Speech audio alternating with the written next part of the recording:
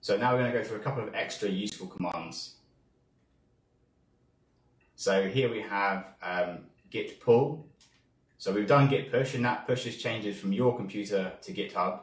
But sometimes if someone else has made some changes and pushed it to GitHub, then it's possible that GitHub will be further ahead than your version on your computer.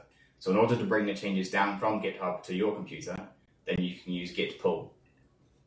Git diff is also very helpful. That allows you to see what you've changed since the last commit. So if you've done some edits and then you've gone away, you weren't finished, you've gone away and you come back and you can't quite remember what you did, if you type git diff, it will show you everything you've added, everything you've deleted, everything that's changed. So it's very easy to see what's different between your current working copy and the last save point or commit. Sometimes you might want to remove a file from a local repository, and that is accomplished using git rm.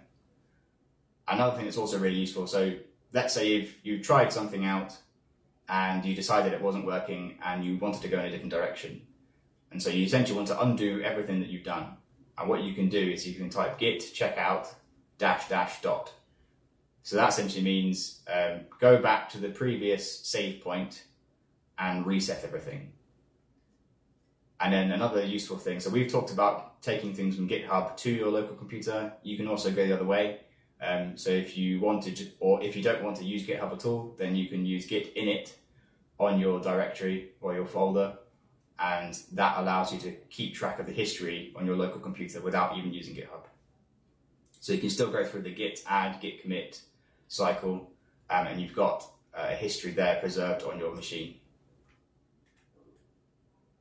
So let's go into detail a little bit more about those commands. So git pull, like I said, that will bring changes from the remote repository, e.g. GitHub, into your local one. And Git will merge the changes with your local version if there are no conflicts. If there are conflicts, it will tell you that, and then it will put messages inside your code which you can go through and correct. And also, if you, like I said, if you want to see the changes that you've made, then you use git diff. So let's say I open a file called newfile.txt and I add a line, nobody expects a Spanish Inquisition.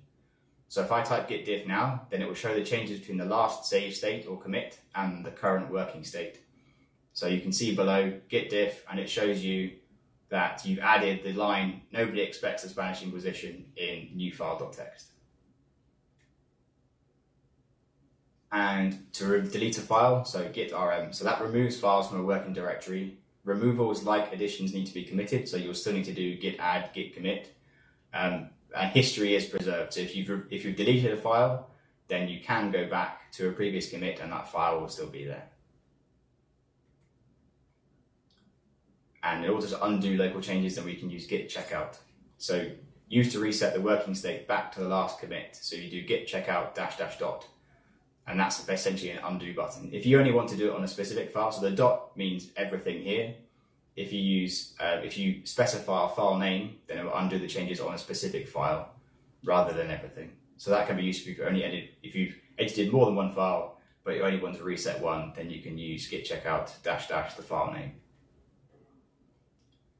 And if you want to create a repo on your machine without using GitHub, or start it on your computer first before pushing it to GitHub, then you can use git init.